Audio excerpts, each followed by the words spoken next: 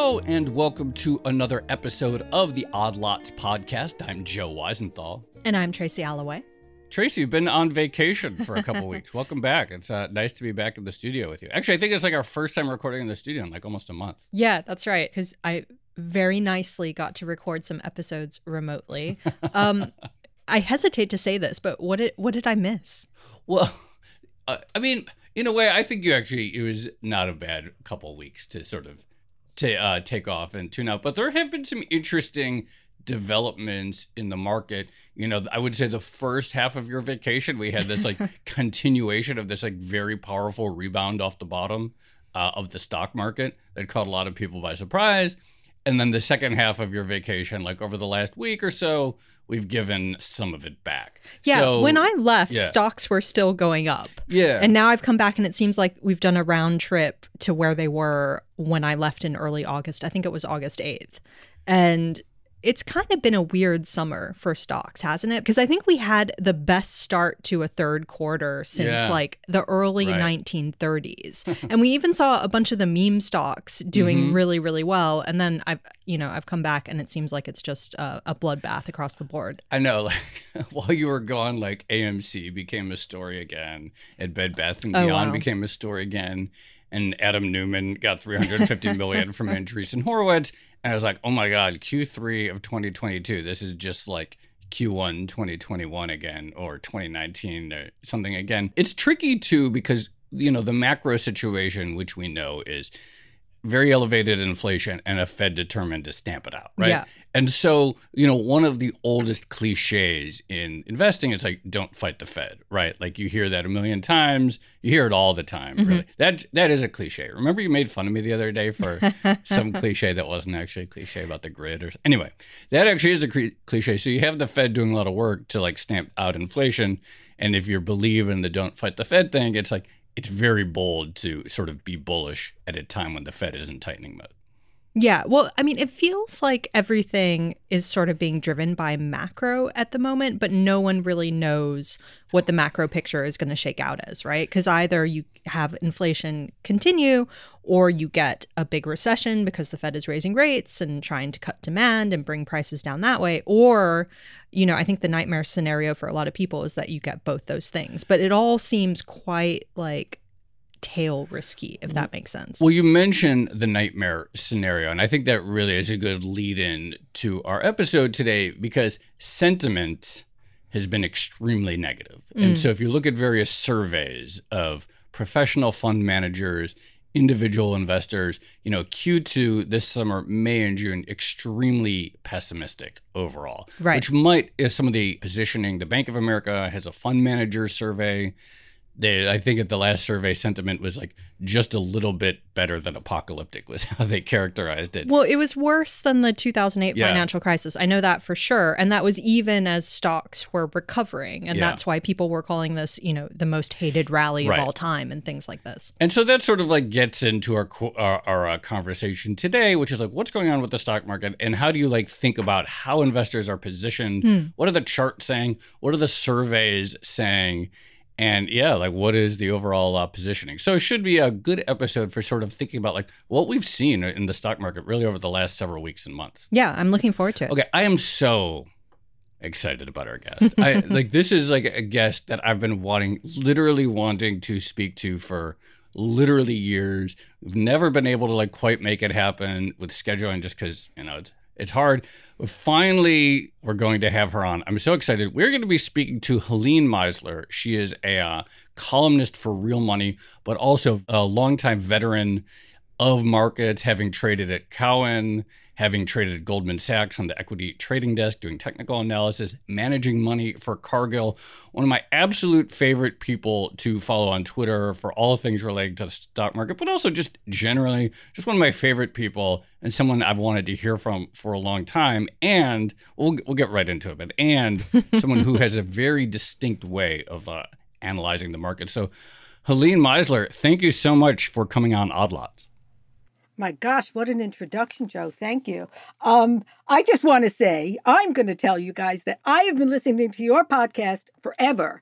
And so when you asked me to be on the podcast, I felt like when you have a favorite TV show and the two Aw. stars That's too kind. have invited you on as a guest. So thank you. Thank you, Helene. That's very nice. So that is extremely kind. Well, there are many reasons I enjoy following your work and following your analysis and following your sort of assessment of the stock market and individual stocks at any given time. But I think like there's something you do that nobody else I know, or at least that I follow, does in looking at the market. You chart by hand. Like we all like we pull up a Bloomberg terminal chart and we like drag a line with a mouse click, etc. You like keep it organic. You keep it real. Like you chart by, you actually draw out charts on paper. Can you talk to us a little bit about what that is? Like what do you do? What that is. Well, let's start. I just put a pencil to the paper every day. It's and it's a high, low, close chart. I do volume. When I got into the business, which was actually 40 years ago this year, we didn't have computers on every desk. We didn't have PCs. You had a Quotron, which gave you quotes. It didn't even give you news. News just scrolled across like headlines. If you wanted to look at the charts on the market, you had to post them by hand. I mean, pretty much what everyone did. And then you had some services that you could buy where you got paper charts, like O'Neill, of IBD fame, did these daily charts and you'd get them in a book once a week. And then there were some weekly charts you could get. But that was the only way to do it back then. And then slowly they started to computerize charts on a screen. And then we had computers and, then everybody could have a PC on their desk. And so I will tell you the story that when I started working with my mentor in technical analysis, Justin Mamus, he had this huge pile of charts, handed it to me, and the chart scales are semi-logarithmic. So it takes a little while to get used to them. And he gave me one little piece of paper that showed me what the scales were and told me to chart them, and he left the office. And I was still at the office at 8:00 at night because, you can't start charting until the market settles, and that was like at 4:20. Anyway, so I'm charting, and I'm thinking, this is ridiculous. I'm 20-something years old, 22, 23. And I'm thinking, oh, my God, he's so old. And he was probably 55. And I'm thinking, he is so old, there has to be a way to computerize this. So the next morning, I tell him, there has to be a way to computerize this. And he says to me, there is a certain feeling you get from putting the pencil to the paper, also from sharpening the pencils. Imagine 23-year-old me. I eye rolled. I did the whole deal. And I said, oh, my God, I can't believe this. Can we make this a 3-hour episode, by the way? I just want to hear like this. Anyway, sorry, keep going. I didn't mean to interrupt. Cycle about 10 or 12 years later, 13 maybe, and it's 1996. I'm still charting by hand, and my husband gets transferred overseas to Singapore. And so I pack up my stuff and I quit my job. And I said, you know what? We only had dial-up internet, but I know that there are chart sites and I can get charts on. I'm going to give this up. And all I was going to do was I was going to sit at home and trade. I mean, I had no job. And 1 month, it took me 1 month before I felt like I didn't know what the market was doing every day. And so I went back and I actually posted on every single chart the month I missed. And I've not given it up since. And of course, the whole time I'm doing it, I'm thinking, oh, God damn it, Justin was right. This is what Tracy should do after her 2 weeks off. Just hand chart what the market has done in my absence. Go back, pull up the quotes and just do it by hand to really internalize what you missed. I was going to say, why it's good to do that is to sort of take a set of data for a month or two and just literally chart one stock, is because after you do, let's say, a week, you take a look and you say to yourself, what do I think this stock is going to do now? And then you could see immediately if you're right. On that note, what is technical analysis and what's the value of it? Because I know it has its critics, people who say, you're just drawing lines on a chart, sometimes by hand, as you just described. And then it has a lot of fans as well. And, there's a broader argument that if the market is really about momentum and sentiment, then something like technical analysis can be very, very useful. So How would you describe it? And I guess what was the value proposition, when you were doing TA, technical analysis, in the 70s and 80s? Like, what was the elevator pitch at some of these banks? Okay, first of all, I'm not that old. I know I'm old. I wasn't around in the 70s. I started in 82. But let me just say that I think what's evolved over the years, back when I first started, you didn't have what I call today chart readers. Because so many people, I've just told you how hard it was to get a chart. And so you didn't have access to charts everywhere. They just weren't available. You literally had to buy them. And so you really had to be into charts to do this. So you didn't have a bunch of people who even understood what a head and shoulders pattern was or how to draw a line or anything like that. And so that has changed drastically now with the fact that anybody can pull up a chart on a computer. And so the analysis that we did when I first got into the business was what I call analysis, not chart reading. How? Now, what's the difference? The difference is for me, I start with the statistics and indicators on the market. I don't start with what the charts are doing, because good charts turn bad and bad charts turn good. I mean, you just said, Tracy, you left for vacation and the market was up near the highs. You come back and everything sort of plopped. Right. I mean, so good charts can turn bad and bad charts can turn good. So I start with indicators, and that's what I analyze. How's the breadth of the market doing? Or what are the sentiment indicators? What's the momentum? So if you start with breadth, just recently, breadth was hanging in there really well up until about 10 days ago. Breadth 8 or 10 days is ago. basically not just whether the line is going up, but like how many stocks within the index are performing well at any given time. Right. You're looking for, you don't want a narrow group of stocks taking the market up. You want a lot of participation. So what's the breadth of the market? And I use the advanced decline line as a guide, but I also use the McClellan summation index. I don't want to get too wonky on you, but that's sort of like a third derivative of the advanced decline line. So it moves much slower. It takes a lot more to turn it. So when you get a turn, it tends not to be false. And I also use the number of stocks making new highs and the number of stocks making new lows. So if you go back to Tracy's comment, back in late July, NASDAQ had a smidge over 100 stocks making new highs. But by, I don't know, about a week and a half ago, when NASDAQ kept going up, another 5% or something like that, you could hardly even get to 80 new highs. So you were already starting to see the waning. So you didn't even have to look at charts to see that fewer and fewer stocks were participating. So that to me is the analysis on the indicators. And that should eventually show itself up in the charts. And so now if you go back and you take a look at a lot of the charts from the last few weeks, you'll see so many of them peaked out by early August. And so the last couple of weeks were just sort of a lot of churning and going back and forth and not really doing anything.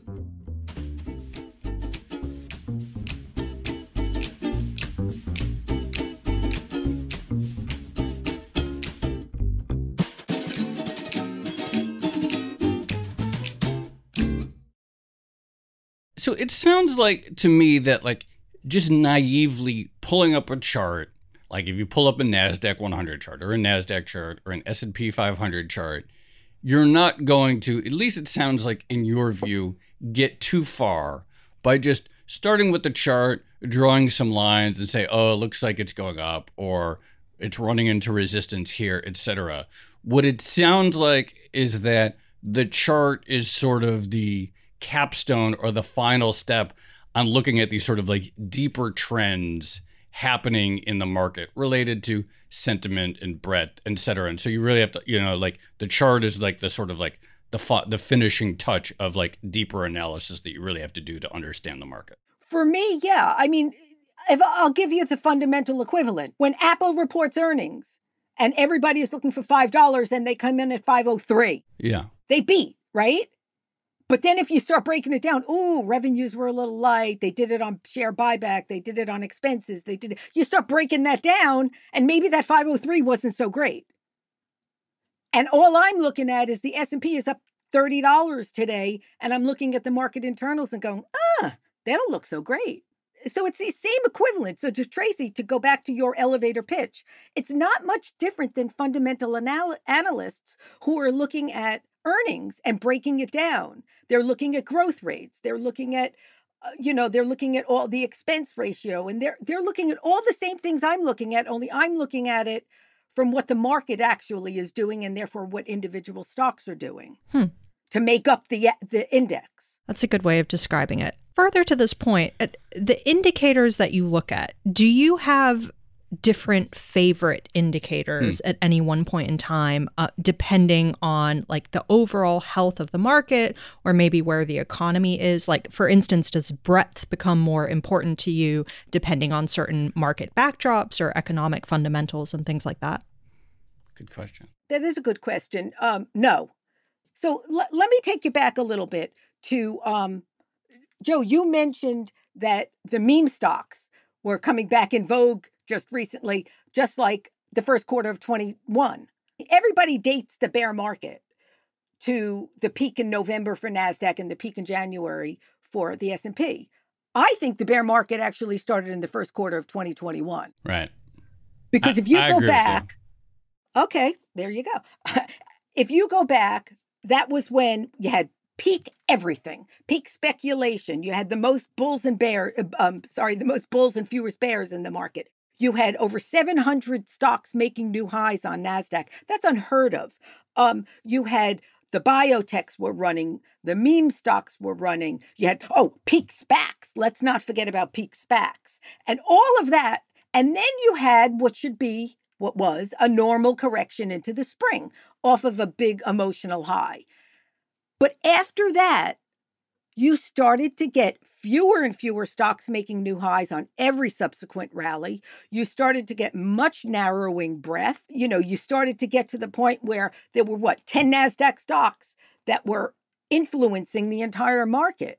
Without them, we would have peaked well earlier than November in NASDAQ. And if you go back and you look at all these charts, most of them never made new highs again, or if they did, they sort of got up there and failed. So to me, we are 18 months into a bear market now.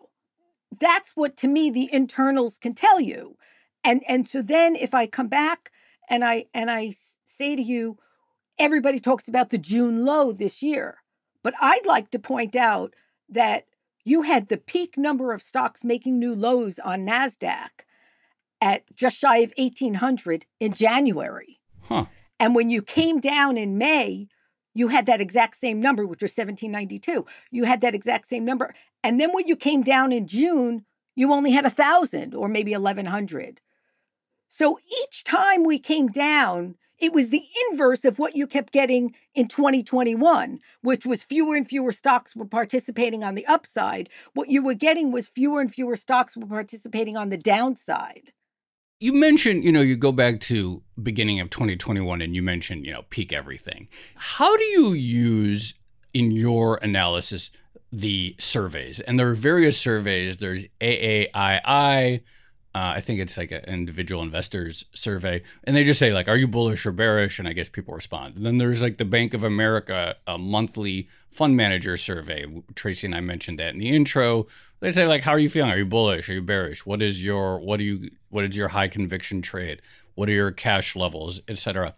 How do you think about the value of these surveys, of just going out and asking people, do you like stocks here or not?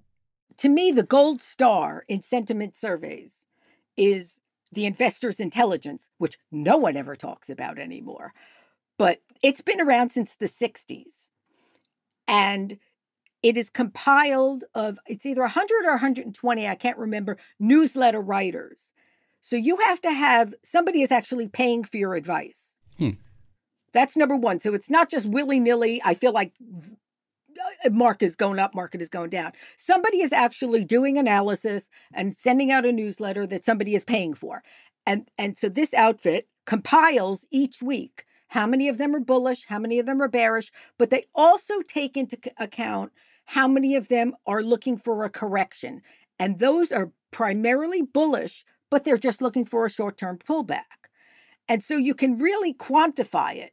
It is very slow moving. It doesn't jump around like the AAII day traders do. And I don't know about the Bank America survey because obviously that's proprietary to them. But II, or Investors Intelligence, like I said, has been around. It's got a very long history. I find that to be the gold star of surveys. And if we want to take a look at that, back in June, there were 26% bulls and nearly 50% or 54% bears. That's bear market low kind of stuff. I mean, you just don't see those kinds of numbers often. And now what we got as of last week was you've got 45% bulls and 29% bears. So they're not out of control, but they certainly have flipped. I don't know what this week's numbers will be. I assume that when they come out tomorrow, they'll have come back. The bulls have come down and the bears have come up because last week was really quite. So I should just mention surveys, we should just mention that we're recording this on Tuesday, August 23rd, and so there's a lot happening this week with Jackson Hole and the potential for sentiment to maybe change a little bit. Right. So now to go back to AAII. Because I have a pet peeve that if I could use this platform to scream from the hills for. Please. Everybody who uses AAII, okay, they only seem to use it to give you their bullish case. They never once tell you when bulls are over 55% in the first quarter of 2021, you didn't hear anything about AAII. But when bulls got down to 15% in May, everybody was talking sentiment. First of all, it's really mostly a crap survey because how many people do you know that are members of AAII? And if they are, they're older than me and I'm 61. I mean, and you don't have the same people surveyed every single week. And, so it's sort of a crapshoot. I'll give you one other survey that I think is quite good, and that is the National Association of Active Investment Managers, NAAIM name. And they survey their members every single week and ask them what their exposure to the market is. They survey them on Wednesday morning. The results come out on Thursday morning, so they're very fresh. And I have found that to be an incredibly useful survey. So tell us more about what you were seeing, I guess, over the summer. So, you talked about sentiment getting quite low in June. We've also seen explanations for some of the market moves. Lots of people saying that the rally was just driven by short covering and things like that. What did you see over that time period? How much of it was genuine sentiment versus technical shifts such as covering short positions? Well, Bob Prechter, famous technician, once said all rallies start with short covering. And that's true.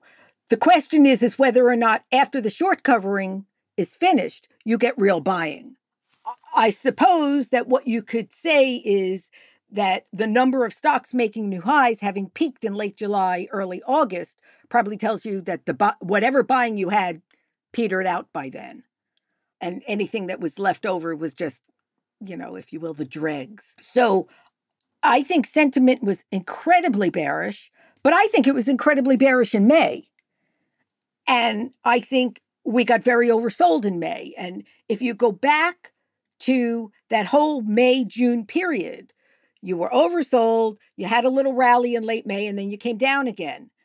But again, as I said, you had almost 1,800 stocks on NASDAQ making new lows in May. But by the time you came down in June, you had a little over 1,000. So that's already a contraction in new lows. And sentiment was only getting worse. And then you have, I talked earlier about the McClellan Summation Index, which is a slow-moving breath indicator. I'll just use it at that. That was actually making a higher low and starting to turn up. So you were already starting to get people. There were people buying stocks in May. I don't know who they were. But I know that people were, or at least they were no longer selling them. And you can see it now if you go back to the charts. Go take a look at all those ARC names. They weren't making new lows. Biotechs had stopped making new lows. A lot of the software stocks had stopped making new lows. And so was that shorts covering? I can't say. But somebody had decided it was enough. And I think that's how you sort of got that June low, was over a period. Now, I'll go back to one other thing, is that everybody was talking about, but we haven't seen capitulation. People love that.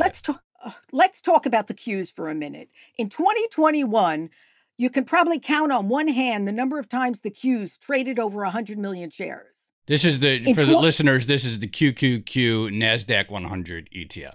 Yeah. And in 2022, you could probably count on one hand up until May the number of times the Qs didn't trade over 100 million shares. So everybody is looking for that one day when the capitulation had taken place over months.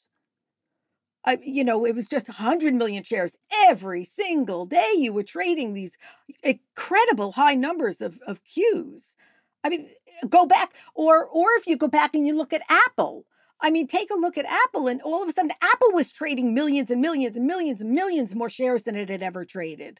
So there was plenty of selling. It just didn't happen, oh my God, in one day. Right. People have this fantasy there's going to be like one day, like a Black Monday or something, and it all washes out. But really, if you look over a period of time, you see very intense, sustained, widespread pessimism. I want to ask you, though, one of the advantages that you must have at this point is just obviously your experience and having been watching markets, having been watching these indicators and volume indicators and surveys and charts for decades now.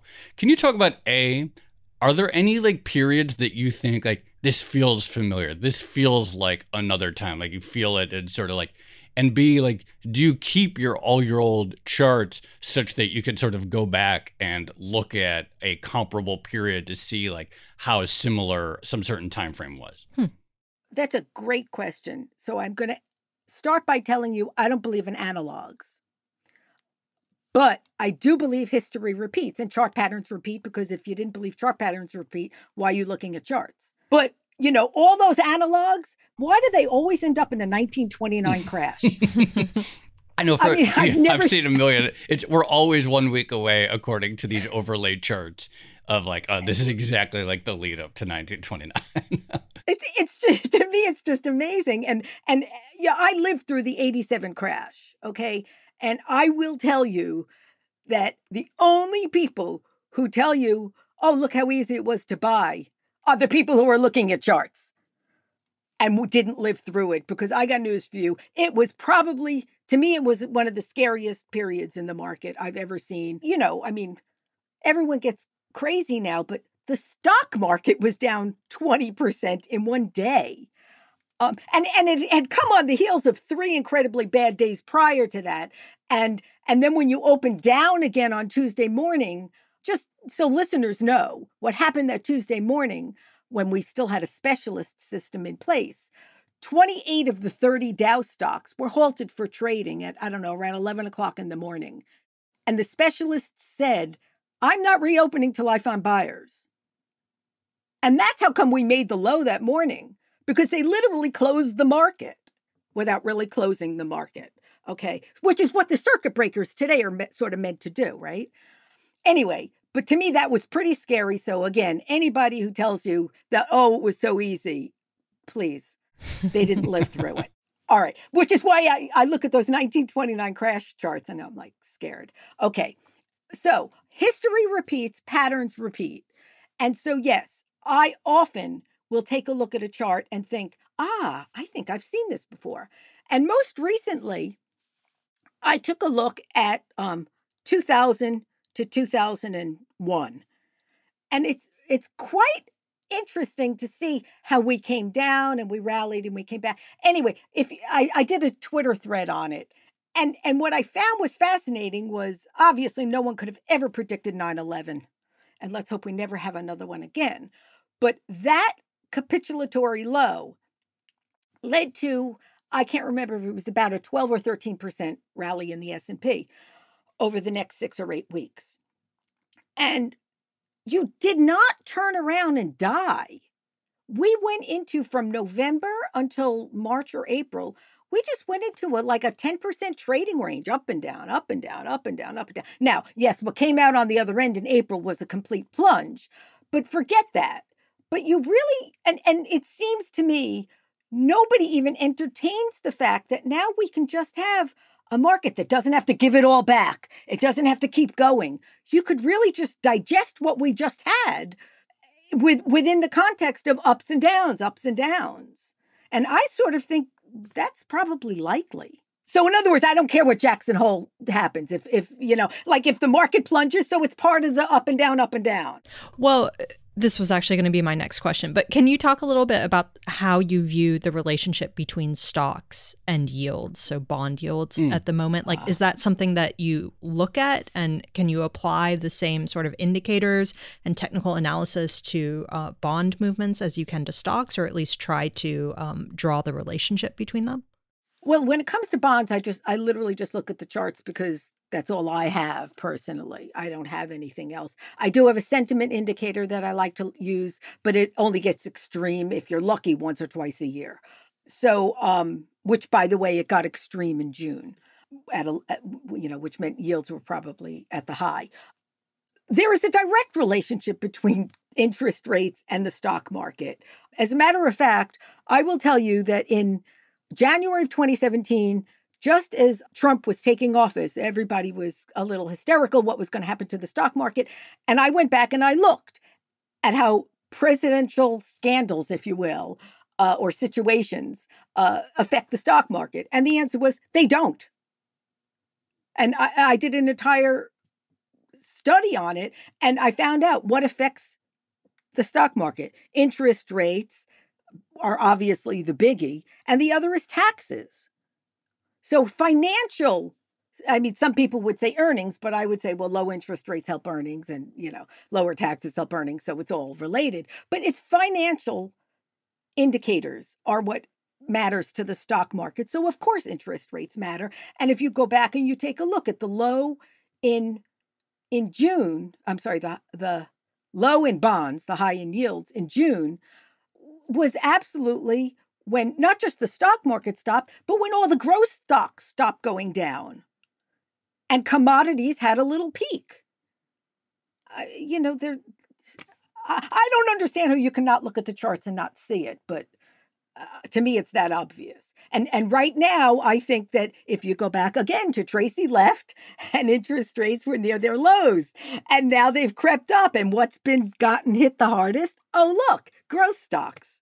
Tracy, go back on vacation again. I'd be happy to. All right. For the good of everyone's portfolio, I will take that on. Can we actually talk a little bit more about, we were talking about the meme stocks having this sort of kind of like this weird echo of January, February 2021 lately, with AMC back in the news, Bed Bath & Beyond back in the news.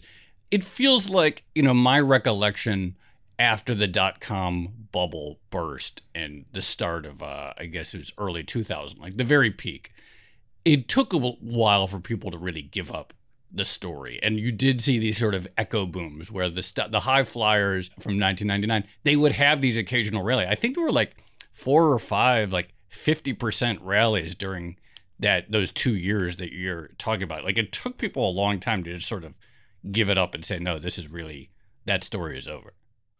Oh, 100%. Go back and take a look at a chart. The S&P came back almost to the old high in September of 2000. So nobody was talking bear market. I think there were plenty who were talking that the dot-com bust had happened. Again, if you take a look at that, and then if my memory serves, I think it was in December, around sometime early December 2000, one of the high flyers, may have been Cisco, maybe pre-announced a quarter or had some announcement. And it was sort of what I call a realization when everyone goes, oh my God, maybe things aren't so good. And the market started falling. And I would also tell you, I think that Twitter and social media has really exacerbated everything we do in the market tenfold. Oh, talk about that. That's interesting. Well, I mean, when I was a child, when I got into the business, I told you had a Quotron. You couldn't even pull up a news story on a Quotron. The story came across the the tape, as we called it. The story came across, and if you wanted to read the story, you had to get up from your desk, walk over to the Dow Jones news machine, which was like a roll of paper that just, spit it out. And you had to, sort of pull it off, cut it, tape it, Xerox it, and then you had to go tape the story back at the machine in case somebody else wanted to read it. Think about how much time that took just to read a story. Whereas now you can just pull up any story you want. So that immediately just changes the whole timing in the market. Things are just accelerated now. Now picture that if you can pull up a story in the market and everybody can pull up a story in the market at the exact same time, and then it gets magnified on Twitter or Facebook or whatever, like that quickly, everything just happens so much faster and gets reacted to so much faster than it used to be.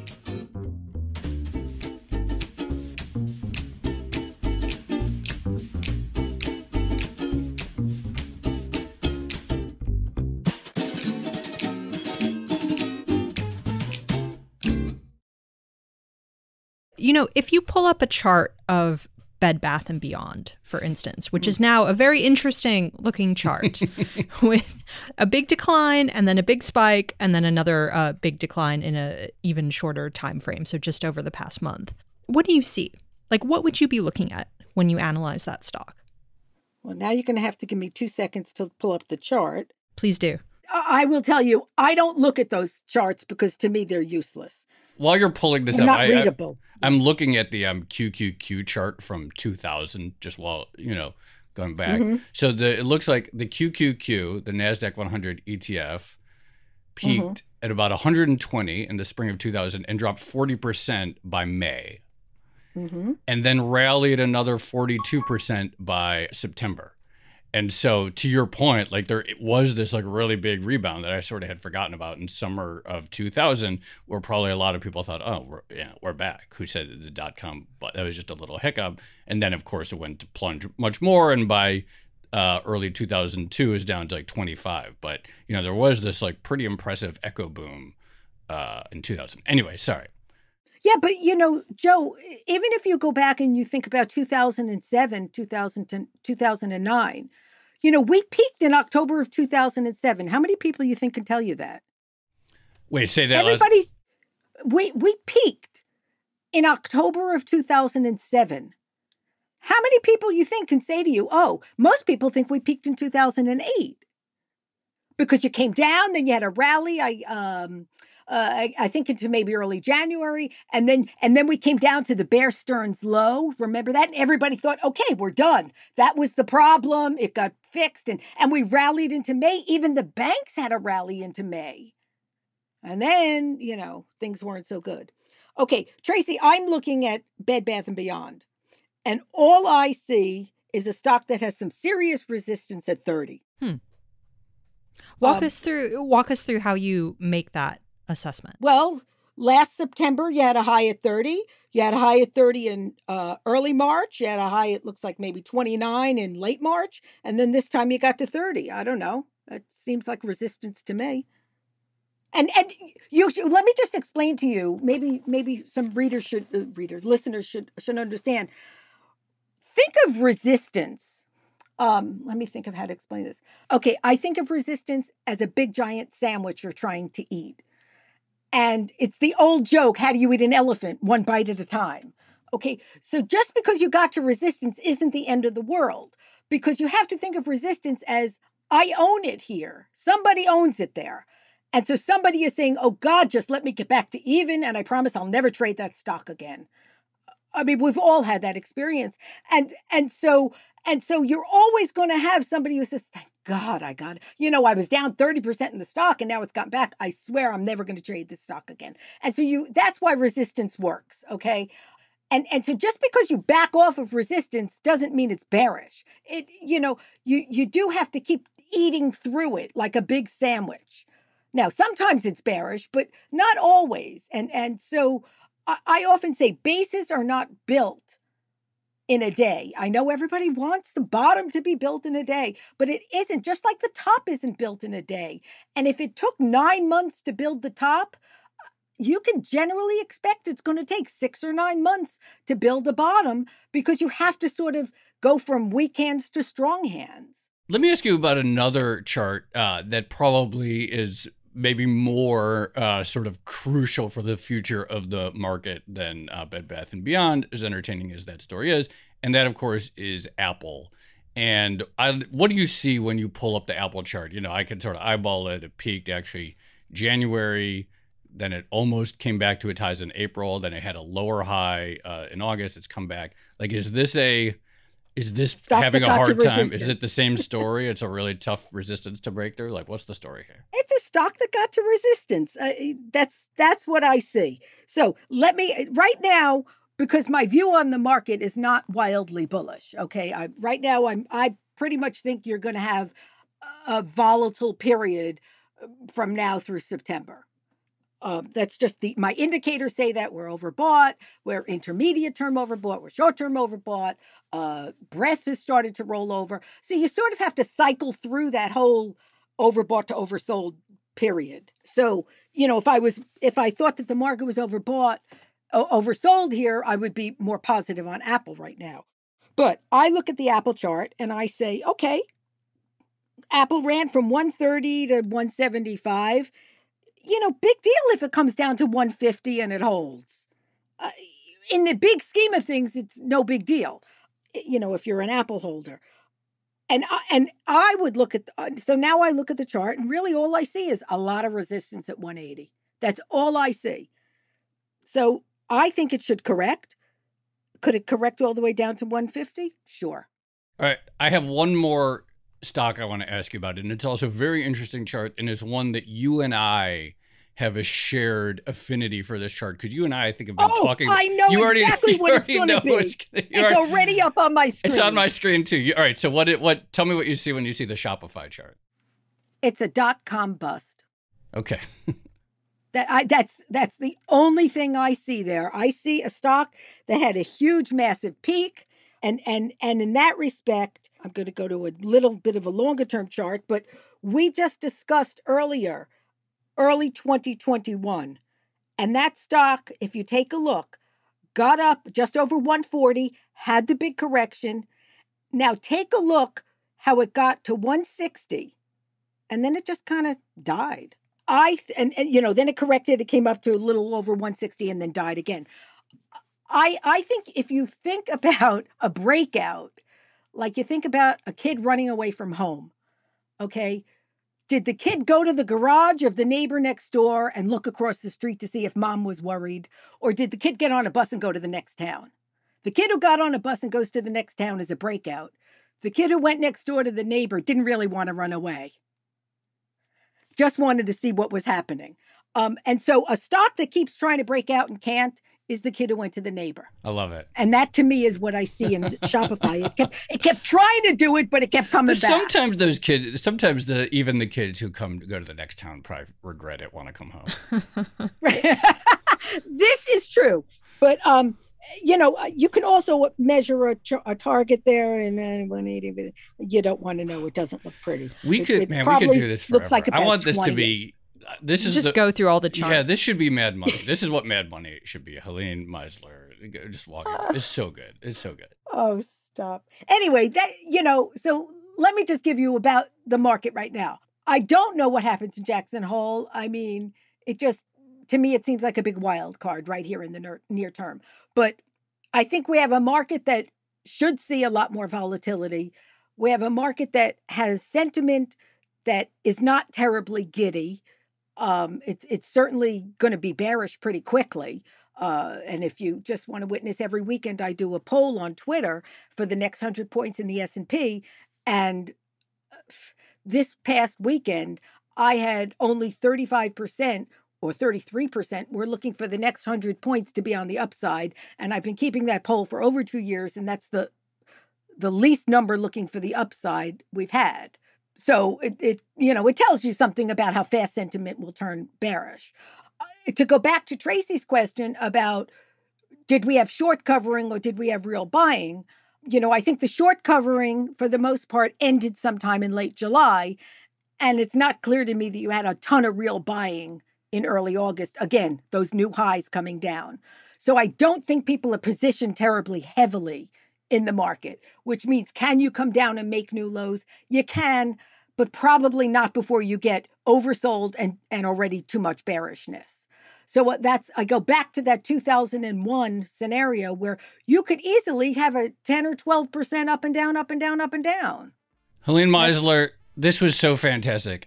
This totally lived up to the hype. Very fun. Really appreciate you coming on. I think we should do this once a quarter, actually, in all seriousness, where we check in with you on the indices, on some individual names, and get an update on the weekly Helene Meisler Twitter poll, which I think should supersede all those other polls, especially if you keep it going several years.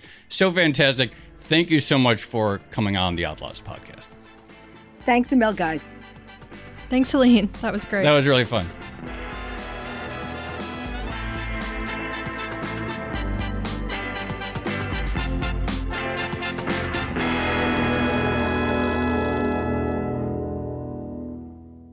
I'm so glad we finally had Helene on. Yeah, she definitely lived up to the hype, as you said. But it's great too. I think technical analysis does get its share of criticism. And I really like the way she described it as basically looking at the fundamentals of the market versus the fundamentals of a specific company, looking at things like sentiment and breadth and how people are generally feeling about the market at any one time and how it's actually behaving. That makes sense to me. Yeah, there's if you think about it, I think as an attempt to sort of quantify and visualize psychology. We know that psychology is really important in the market, and I mean that's not even controversial. But markets overshoot and undershoot the fundamentals all the time.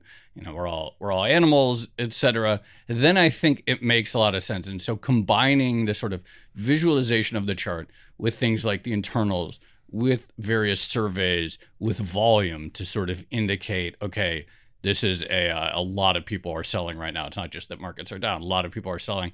I think you can have some real signal from it. Yeah. And I guess on that basis, we might have an interesting few weeks coming up. Yeah, totally. And to her point, which is like, okay, there aren't many bulls right now. Not a lot of people have entered the market. But on the other hand, like there's still a lot of bearishness. And so it's hard to go down when everyone is still out of the market. Like these seem to me like useful things for thinking about where the market's going to go next. Yeah, for sure. We'll have to have Helene on again at some point. Absolutely. All right. Shall we leave it there? Let's leave it there. This has been another episode of the Odd Lots podcast. I'm Tracy Alloway. You can follow me on Twitter at Tracy Alloway. And I'm Joe Weisenthal. You can follow me on Twitter at The Stalwart.